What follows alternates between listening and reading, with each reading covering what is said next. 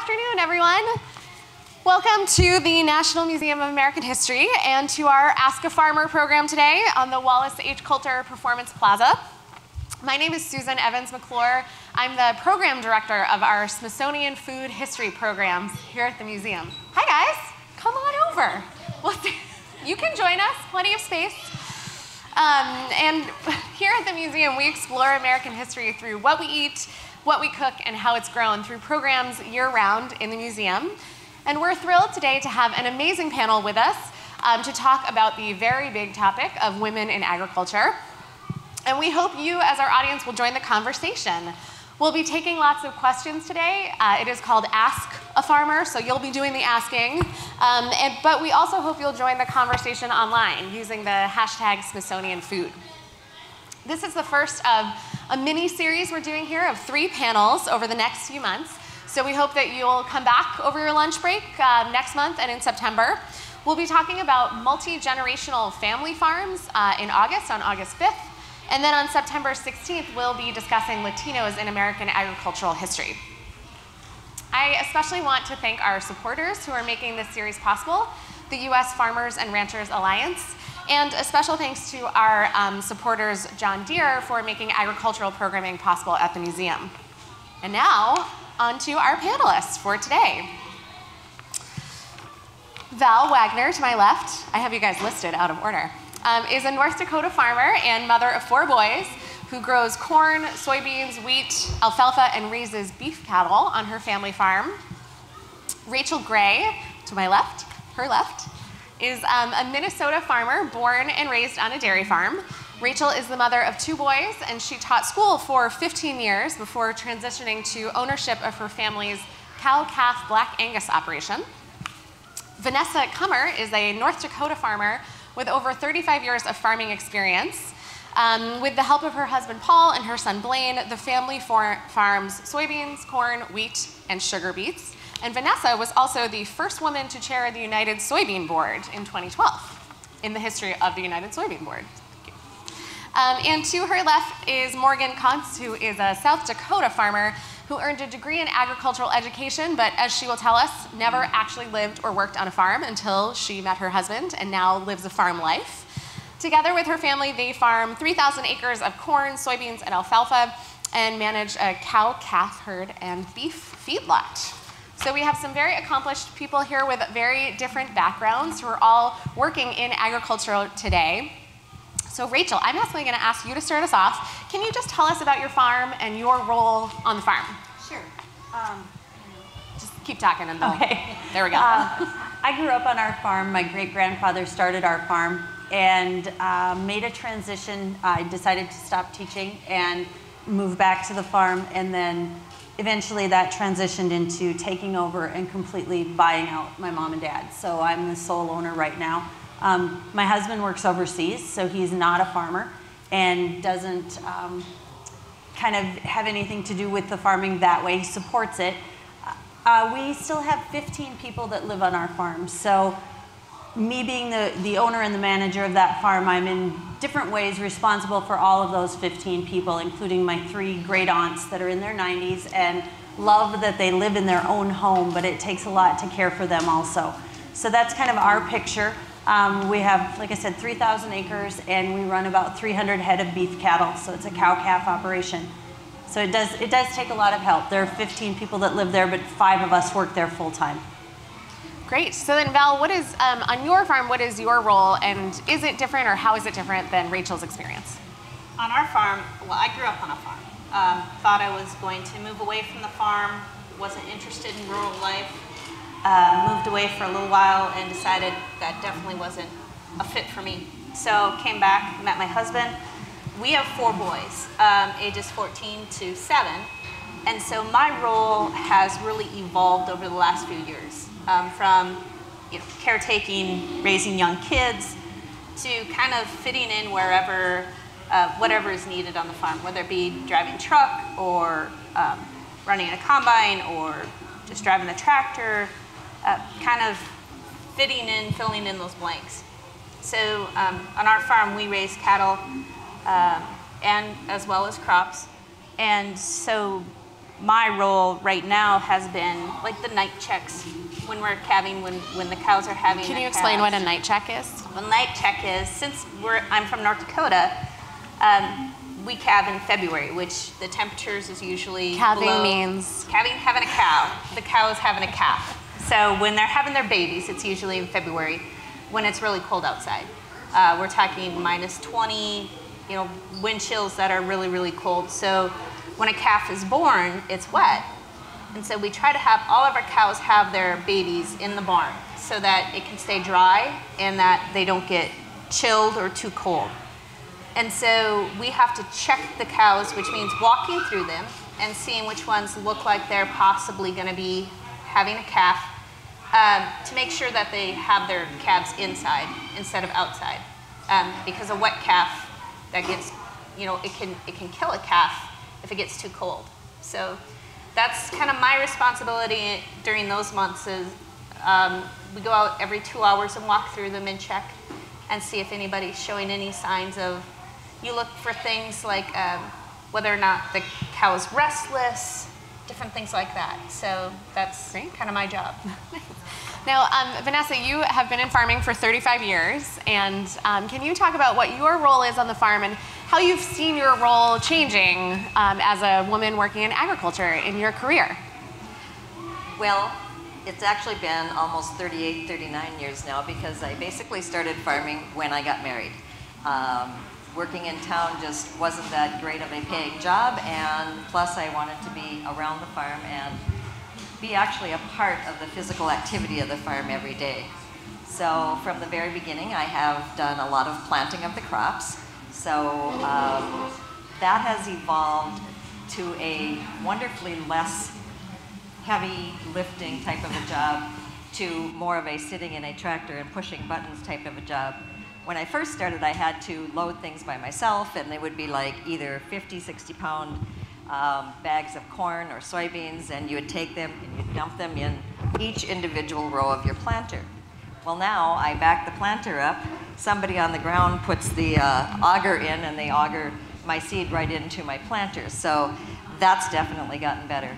And we have global positioning satellite technology, so when I get to a field and get everything opened up, I make my turn, I push a couple of buttons to make sure that the planter has gone down and that the the steering part is taking over, and then I keep my hands off the steering wheel and follow the line exactly as I have up and down the field all day long. So, and we have the same technology when I'm combining soybeans, and which makes it very nice. When you're combining soybeans, you have a 35-foot header out in front of you, and you're trying to watch both edges of it to make sure you're not skipping or that you're not, you know, going over 10, 15 feet of what you've already combined. And Can you explain what combining means? combining That word? is our way of harvesting. In the old days, it was thrashing. But a combine is a self-propelled machine that brings the crop into the front and ends up with the seed in the tank of the combine, and the rest of it, the grass, the leaf material, the stalk material, all gets chewed up and just shot out the back end and gets scattered over the field again, so that it's organic material for the next year.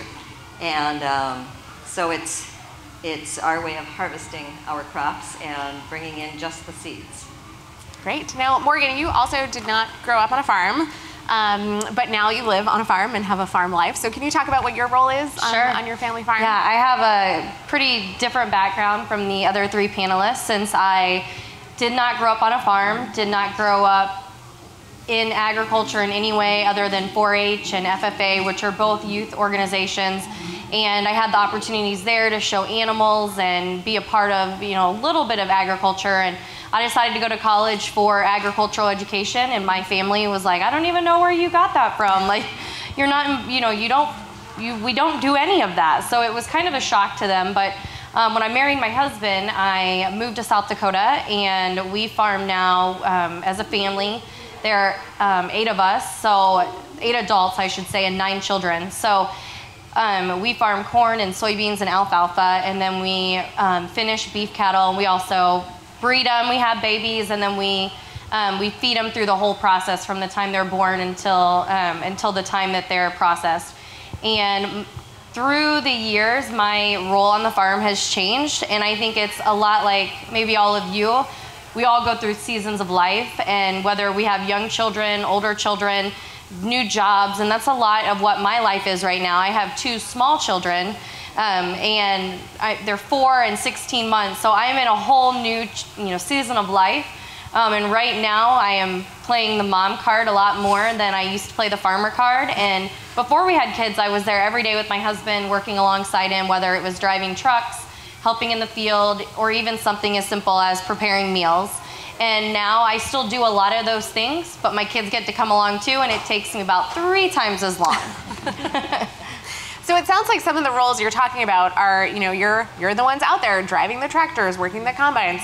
Do you think in your experiences, have you experienced personally any kind of gender gap at being a woman working in agriculture? Vanessa, I see you chuckling over there. There is definitely a gap as far as perception. Is probably one of the worst things. When it comes to me, if I want to go to the dealer and buy something, or if I want to talk to the seed dealers, there's not really a gap there, but especially when I first was on the farm, we had different times when, for one example, I was planting corn behind our yard, and this pickup is following me down the field, and I'm thinking, okay, I don't know why this pickup is following in my field, but when I got to the end, I got out, and the gentleman got out of his pickup, and he said, well, I'm from the local dealership, and I need to find your husband because I want to get a check for the piece of equipment you bought last week. And I said, well, my husband is 15 miles south in a different field, because he really didn't ask me for anything, right? He asked me where my husband was. Well, I'm the one who writes the checks on our farm, so he drove down. That's what they forget. Yes, they do. We do a lot of the check writing. We might do a lot of the buying, but we do a lot of the paying. So he drove down and talked to my husband, and my husband looked at him like he was an idiot, and he said, Vanessa writes all the checks, so if you ever want to get paid for anything on this farm, you better be talking to her, not me. And so it takes a little bit of teaching other people about what you do and how your operation works. We had to go through this with different bankers. Where I would call in and I would say we need this and that, and they would say, well, what does Paul want? Well, Paul wants me to take care of this business because he's overdoing something else. So we need to make sure that you understand that I am the person that can call in and take care of these things. And there's one more example that is even more devastating, really, and that was the government. When it came to the ASCS, is what it was called back then, the Agricultural Stabilization Service, they actually sent me a letter one time that said I was not a person. And being a person under the farm bill laws meant that you were a person that was active in the farm, and that if there were anything like crop payments or something that were due to you under the farm bill, that you were a person that could participate. Well, at that time, if you were a woman, unless you had a separate line of credit, a separate field, separate line of machinery, everything completely separate from your husband, you couldn't be a person. And so my brother-in-law could be a person even if he had nothing, but I couldn't be. So I did finally get a letter. I am now a person. At the age of 50, I turned into a person. I was pretty happy about that. And, yeah, go ahead. I think in kind of going with that, when I was, first of all, I was very blessed because I grew up in a family that we were farming. And my grandmother farmed in the field. She was on the tractor. My mother was on the tractor. And my dad was amazing at always encouraging myself and saying, you can do anything you want to do. If you want to drive that tractor, you go ahead. And so I started at 8 years old raking hay. And I was always in the field. And never knew that there was an issue with it. Mm-hmm. And when I went to do the transition and buy my mom and dad's farm, I went to get a loan. And many people don't realize it, because of what Vanessa went through with her paperwork, they've now changed that, except that as a woman farmer, I'm considered socially disadvantaged. And so when you sign those papers, you sign as a socially disadvantaged person. So how does that work for you? Like, is there like a box you have to check? Is it on the forms? There is a box that you check on those forms, and you say, and it's all due to your gender. We have that because of what Vanessa went through. And when I was talking about coming here, I said to my mom, I'm not sure why they worry about if I'm a woman or not, because to me, I'm just a farmer. I've always been a farmer. And she said, that's because years ago, she said, I couldn't sign the papers. I couldn't get the payment. I couldn't go to the bank. And she said, enough of us have come forward and said, we are farmers too. And she said, you need to go and you need to talk about that because it is an issue. Yeah. I think sometimes too that as women on the farm, especially like my mother, my grandmother, a lot of times they downplayed their role on the farm, whether it be supplying a meal, taking care of the children, arranging for vehicles to get from point A to point B, or if it's being in the farmyard, being down in the barn with the cattle, or anything like that. A lot of times they just downplayed their role because they didn't see themselves as the head of the household. They didn't see themselves as the face of the farm. And now we're able to actually stand up and say, look, you know, my role is just as important. It may be different, but it's the same as without what we do, the farm wouldn't exist either. Mm-hmm. Great. So how do you see this continuing to change in the future as new generations move into farming? How do you think the role of women will continue to change? I think it's changed because I see more young girls wanting to come into agriculture, and maybe not production agriculture.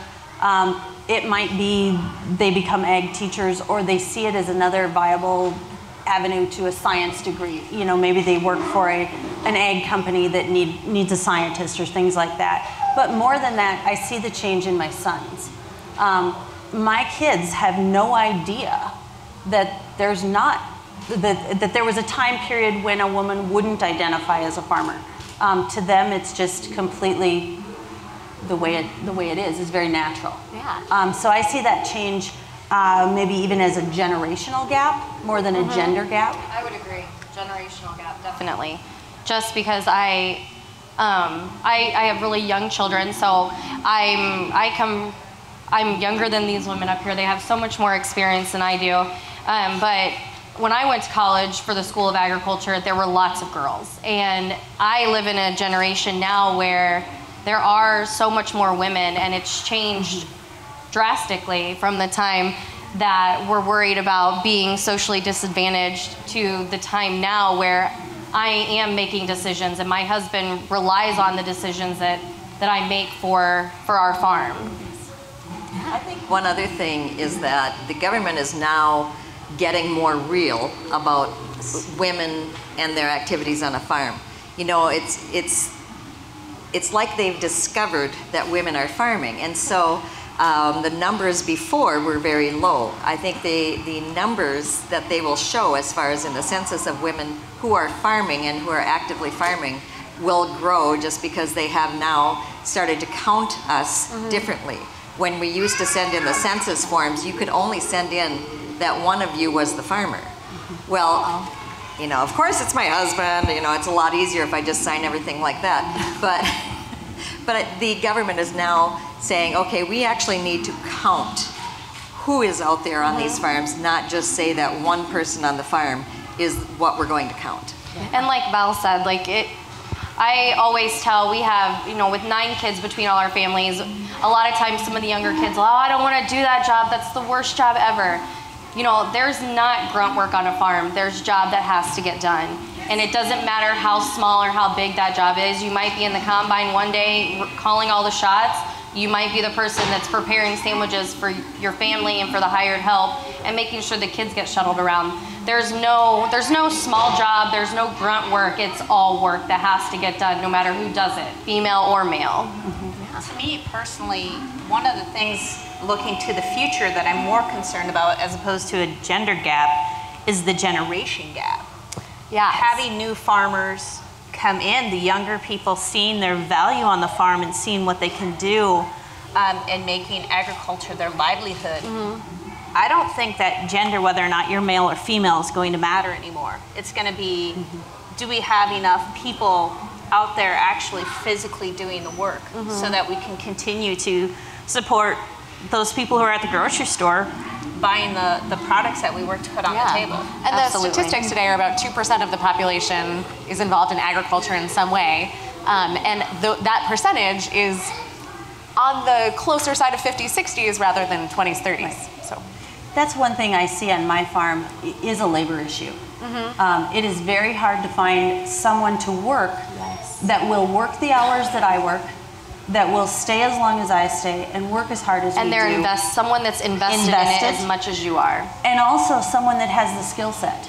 I can find people that can drive heavy equipment all day long, but it's finding someone that can care for cattle, drive heavy equipment, do the math, the science, everything else that I need, and I need that in one person that works relatively cheap. So how and that's very hard. Yeah. So how would you solve that problem if you could make some changes? What would you do to fix that? To be honest, most of our labor force comes from family and comes from expanding in directions that I can accommodate my own children if they choose to stay in. Right now they have, and to be able to expand and to be visionary enough to expand our farm to accommodate multiple generations. And I think as a farmer, that's what I see, is that I have to be sustainable enough to accommodate 4 to 5 generations beyond me. It also takes making sure that you put in programs in place on your farm that teaches the what's needed to be done. Because when my son goes out and does the spraying, he is, it's very fast, it's very enclosed, and you need, he's got a trailer where everything is set up, and you're working with 1/4 of an ounce of chemical or an ounce of chemical, and then however many gallons of water, and you're mixing it all together within this trailer, and then a hose takes it out to the sprayer as it mixes. And so the person in there needs to understand about ounces and about gallons and about, they need to be able to convert things for okay, 1/4 of an ounce per acre, and he can spray 200 acres with this load. How do I have to do that? And so it's, having someone who has the capacity to do the math and then to be planning ahead enough so that once that sprayer is full and going off, he's not standing there smoking a cigarette relaxing. He's getting everything ready for the next batch, because it doesn't take very long to get that 200 acres sprayed and then come back for a refill. Oh. Any solutions, Val? You look like you're going to share a solution. Well, for me, especially, I have 4 young boys, and so automatically you start to think, next generation, how do I prepare? I want to make sure that their needs are met as far as if the farm is not something they want to do, that they have those opportunities as well. But I also want to make sure that if all 4 want to come back to farm, that we have room for them in the operation to do so. Because hopefully they'll also bring families and different things like that. So you really have to look at how to, it's not about planting next year's crop, it's about planning for the future.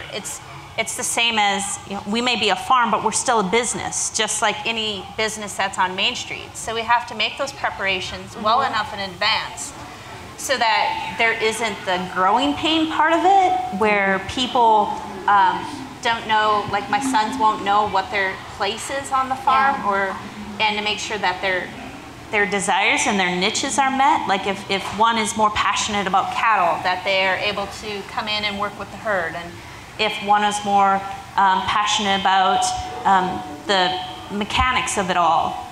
It's not just blue-collar work. There's a lot of numbers to it too. You need someone who's good with understanding finances and understanding marketing, and there's so many nuances. A farmer just doesn't plant a crop. A farmer has so many hats that they wear now.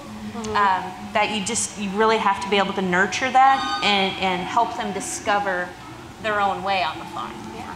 One thing that we've done and started a program with, having been a teacher, I kind of looked at the labor force in general, and I thought there's a lot of young kids in our town that maybe want a job. And they can't handle all the big jobs, but they can handle some smaller jobs on the farm. So I have 3 14, 15-year-old kids hired, and they do small jobs. And it might be the gopher jobs. They're marking fence lines with wildlife markers, or maybe they're mowing lawn, or those kinds of things. And as they get better, and as I kind of see, oh, this kid really likes to feed grain to the cattle, so I've kind of moved him into that. And they're there 2 days a week. And one boy already came to me and he said, I start football next week, but he said, can I work again next summer? And so kind of a training program for kids. And we do an interview process, and we have to talk to their parents, and we do that. That really has helped with those smaller jobs that are hard to get done. Yeah. It's hard to mow 5 lawns. Absolutely. You know? Great. So we do want to make sure we leave enough time to turn it over to the audience. Catherine, can you wave your hand? She is back there and has a microphone. So if anyone has a question, we would love to hear it, and our panel would love to take a stab at answering it. So I think we have one right up front. 2 right up front. Oh, hi. I got here a little bit late, so maybe you talked about all this before I sat down, but let's say you were, a member of the next generation, and you had a choice of, let's say, going to school and majoring in computer science and starting up some kind of, one of those little companies and making a lot of money, or you had a choice of going to Hollywood and becoming a movie star, or you had a choice of being a farmer. Why would you choose to be the farmer? And I'm asking that with prejudice as a city person. Okay, so I think the question is, why, with all of the choices in the world and all of the hard jobs you just spent 20 minutes talking about, why would you choose to be a farmer? And I'm going to add both for the next generation and for you all personally. Why do you make that choice and stay with it? I think that, especially not coming from any type of agriculture background, I grew up in a completely different world. And for me, I just fell in love with everything about agriculture. I fell in love with the fact that it's always changing, and I am always going to be investing in something for my future and something for my children's future. And that's why I continue to stay in farming and agriculture, is that I'm truly invested. And I'm not invested in the fact of my children have to become farmers. I'm invested in the sustainability of land and being able to give that land to them, or to give it to someone that will be just as invested in it as I am. But also too, when it comes to preparing for the next generation, it isn't always about preparing a farmer. Everything we're doing on the farm now is we're creating contributing members of society. My little children, they have little chores that they do, and the work ethic, like, we're just trying to instill those good values that every parent tries to instill, except we're doing it on the farm. Go ahead. Well, I want to talk to this from the aspect of a person who has a 36-year-old son who is taking over our farm. And it was very interesting because from the time that he was 2 years old, you could tell that he wanted to farm. And he's very intelligent. My mother-in-law used to say, well, this is just wrong. Blaine is too smart to farm. She was from that generation where you still had, either it was the oldest child or the child who couldn't go away because he wasn't smart enough to get those jobs you're talking about. So he had to be the one that stayed behind and farmed. But with the technology, the financing, and everything that's happened over the last 40, 50 years, you need someone who is going to be very intelligent, and as they've said before, they're handling marketing. Marketing is a terribly involved and difficult job to do on a farm when the markets move the way they do nowadays. They have to do the finances. My son is able to go in and figure out, okay, this loan for how many years at which % would be better than that loan at, so he's constantly working out the different finance options of things. But he loves farming, and it's always been in his mind to be in agriculture, but to be the owner. So I think that's maybe where the difference is. You can build things, or you can go work for a finance company and make, which is not easy money, but it's guaranteed money, right? When you have a job that pays you X number of dollars a year and this is your job. Farming is not nearly that simple, but it's exciting. It's challenging every day of your life, and you are the owner. You are the one that is making decisions, and if they go good or bad, you see what's happening and you have that ownership over that. And I don't think I've ever met a farmer that doesn't love his job. Love it. Love her job. They get to do their hobby every day. Yeah. Little boys that play with trucks and tractors, they grow up to play with bigger trucks and tractors. Coming from a teaching background, I always had a side of me that wanted to be an entrepreneur, and I always wanted to go back to the farm. But what my dad had said is, get a degree in something so you have something to fall back on if this goes south. And it never has, but it's a passion. I can't even explain it. It is a desire that pulls you home, and it's a passion. When they say it gets in your blood, it really, really does. I can't imagine living or working anywhere else. And even on the roughest days where machinery has broke down, you've been stuck 100 times, animals that may have died that you worked hours and hours on and tirelessly to try to take care of whatever issue they may have had, and it just didn't work out in the end. At the end of the day, when you lay your head down, and it may have been the first chance you had to sleep in 24 hours, it's just this calming effect, because you know that what you're doing is making a difference, and that you are where you belong. You're at home. And I think a lot of times, even people who have office jobs or work in Hollywood, they do it for the same reasons. You know, that's what their passion is. If you're not doing what makes you happy, you should be looking for a career elsewhere. And every morning I wake up just grateful that I've had this opportunity, and grateful that I did decide to come back to the farm. Great. Another question right in the front. Yeah, I grew up in a farming community as well, Stockton, California, Central Valley. And what we've seen a lot in that area is that there's a sort of a change in what's being planted. So now, because we're so close to Napa and Sonoma, and we always grew grapes in the area, but now what you see is vineyards everywhere. And my mom made a comment the other day that, yeah, we're all going to be able to drink wine and that'll be great, but there won't be any food to eat.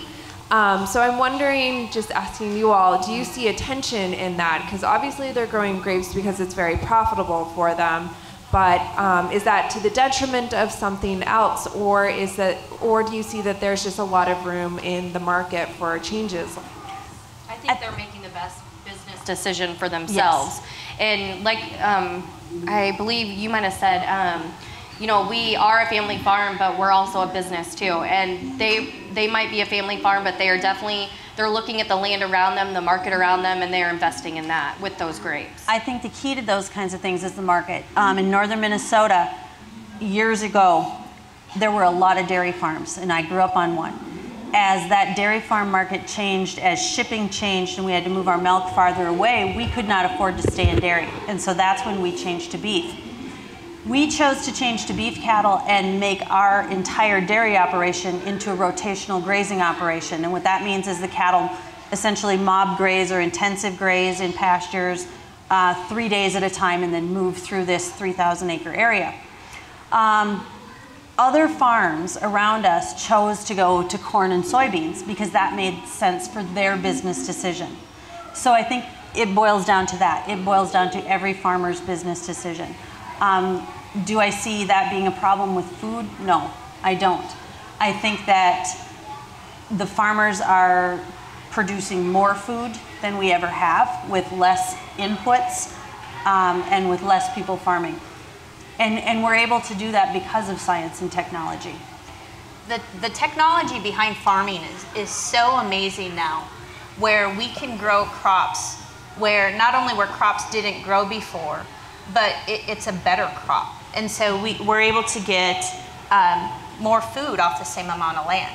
And so to watch some of that happen has been just, even in my lifetime, has been almost breathtaking, because although the market does change and people decide to farm other things, whether it be, I will say in North Dakota, we don't have a lot of vineyards, But there are some people who are doing some of those niche markets and different things, and if that works for them, that's great. We do have some vineyards in South Dakota, actually. And in North Dakota. Yes. Yeah, there are some. Yeah. There are. And Not wine like is produced in California, every though. state. Yes. And there are just some differences, and you'll notice, I know we notice on our farm, you'll notice the demand changes and different things like that, and so the market naturally shifts back. No matter how some of those decisions play into it, there's always that natural, it's like a pendulum. It'll come back center again. You never know, in 10 or 15 years, you might see corn. Yes. So some of those technological changes you mentioned, you've talked about changes in seed technology and GPS, and what do you think is the technology that has changed more, or did I leave one out? Well, I always say the technology that has been the best for me was the lithium battery and the cordless impact wrench.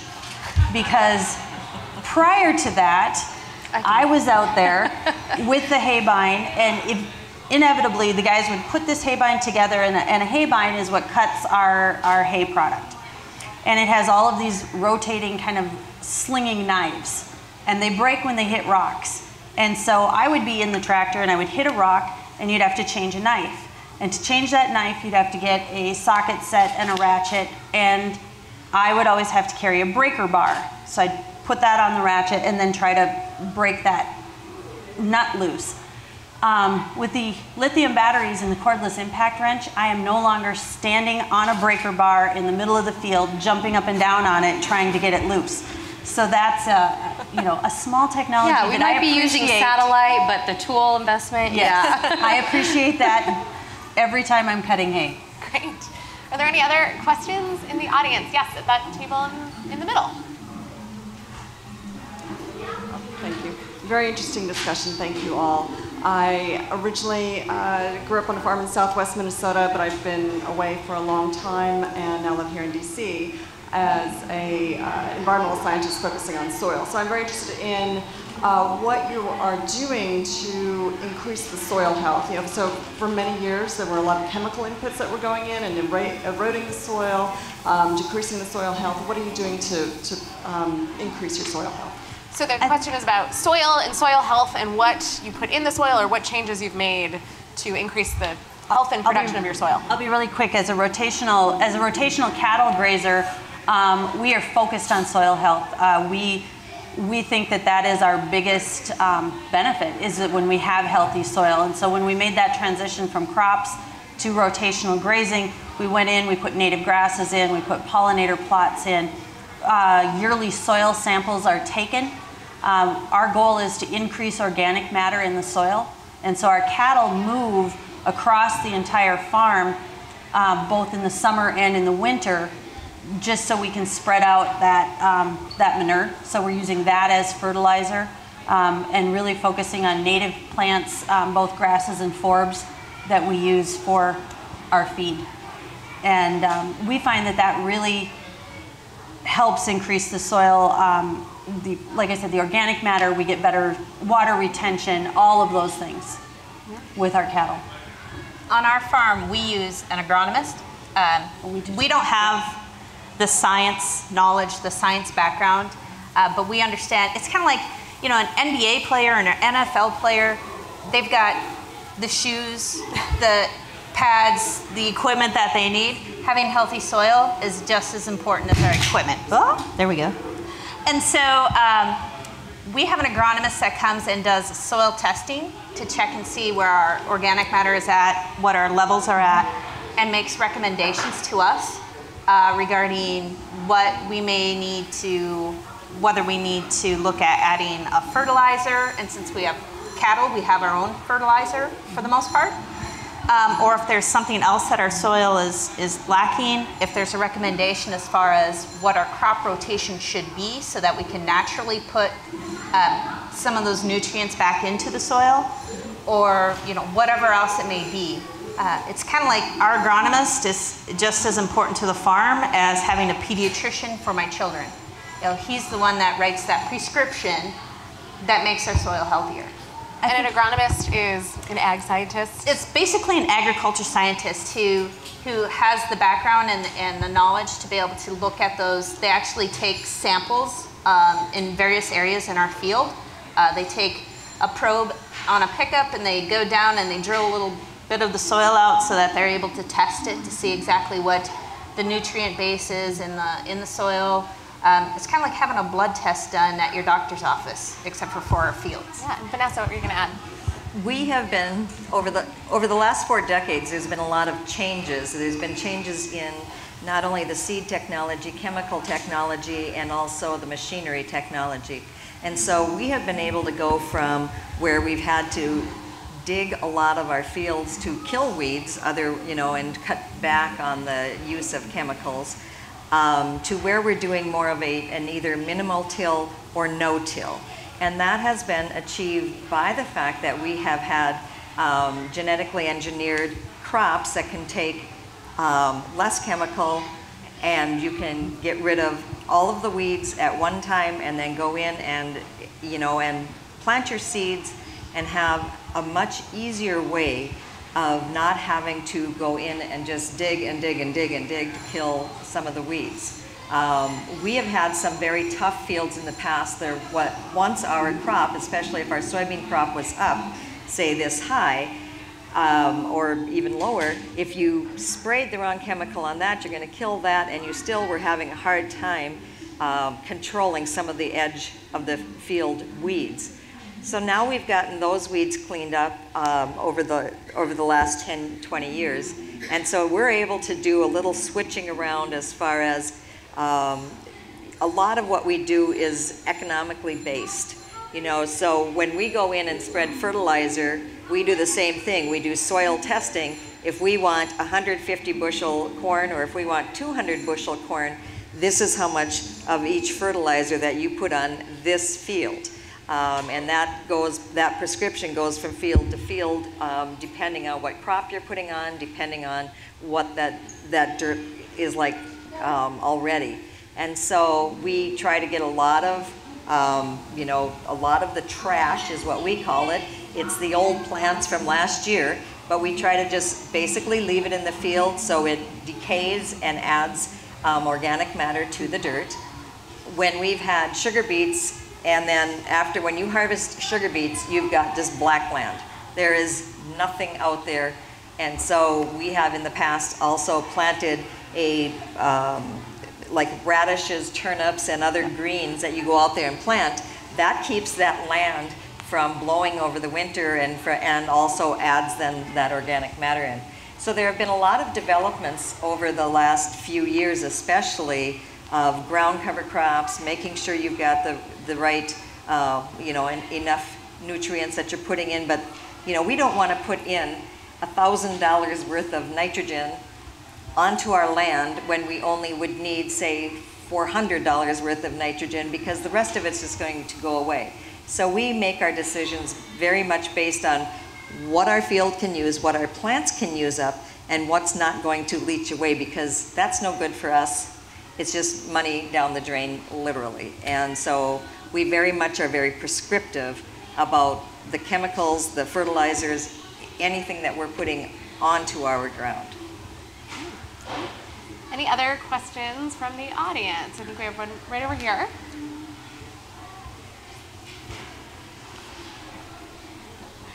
Hi. So recently there's been a huge trend in non-GMOs. I'm wondering if that's affected any of your processes or changed your business trends or any of your projections with what you do. So I think the question is about the response to GMOs from a consumer perspective. There's been a lot of information in the news about GMO labeling, including government bills around that and being passed at the state and national level. How is that response from the public and response from researchers impacting your decisions, and have you made any changes? As a producer, as a consumer, I'm very supportive of GMOs. And I think that's mainly because I've taken the time to really read about what that can do. And what a GMO is, it's essentially taking a gene from one crop and it might be putting it into another crop to develop those traits, things against humidity, things against certain pests or certain pests in the field, like she was talking about the worms. But I think that what I foresee is that another trend is also the price in the grocery store is constantly going up. And I get a lot of questions about that. And if I see GMO labeling happening in my future, I think that it's just going to increase those costs for you in the grocery store. And I think as consumers, you're going to have to weigh out your options. Do you want to pay more, or do you really want that label? When in all actuality, it's just about making the best choice for you. And it's about, you know, if you think you want to know if it's non-GMO or GMO, you just have to do the research. There's only a handful of actual crops that are genetically modified. And the genetics that are changed are very specific and very proven, very tested. There's a huge process, at least what, 15 to 20 years before a trait is approved. And so when they're tested for allergenicity. They're tested for anything that would be toxic. They are tested for all of these things before they're ever allowed to be planted. They're tested by 3 different government agencies, along with the seed companies or the chemical companies. So they have been proven to be very safe. And back when like I said, when I was farming, I had to put this toxic chemical on top of the seed rather than having something within the seed that does the defense itself.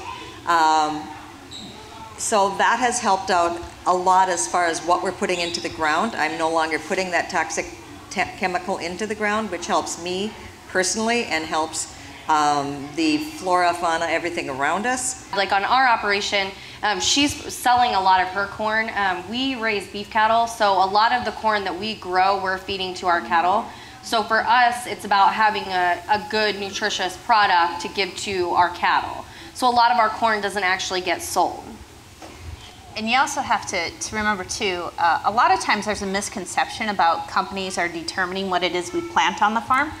And that decision is actually made farm by farm. You know, there isn't a company that tells me what to plant. There isn't a company that tells me which crop or which variety of that crop. There's so many, it's kind of like planting a strawberry in a garden.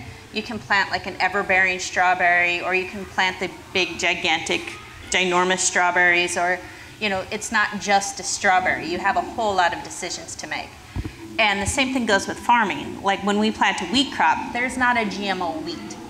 And so our wheat crop, though, we decide what variety we want to plant. So whether, you know, it ripens in a shorter amount of time, or if it tends to be more drought resistant, if it looks like our weather pattern is changing. You know, it's all kind of, there's so many factors. Farms. Yeah, you look at your farm and you see decision. what fits for what you're growing. And so those decisions are made year by year. So whether or not we can respond to a market change based on, you know, what's being sold at the grocery store, where the prices are at and things like that. But that decision is ultimately up to each farmer to make themselves. And I would take it one step farther. It is also field by field. This year we have 3 different types of soybeans that we are raising, as far as one is resistant to Liberty chemical, one is resistant to Roundup, and the other is a non-GMO. So we've got those 3 different types of fields that we have to very carefully monitor so that we're using the right chemical in each field. And then when we're storing them, they have to be stored separately also, so that we know where everything is, especially if we're going from GM to non-GM. And the one thing that I want to make one simple point about is that GMO, or genetically engineered, is not an ingredient. It's a process of breeding. Just like we've been breeding things for ever since, you know, the Indians had maize that did not produce very well. And so over the years, through different types of breeding, you know, we now have corn that in some areas of the United States is like 300 bushels to the acre. And that's through breeding. And genetic engineer is simply a matter of breeding.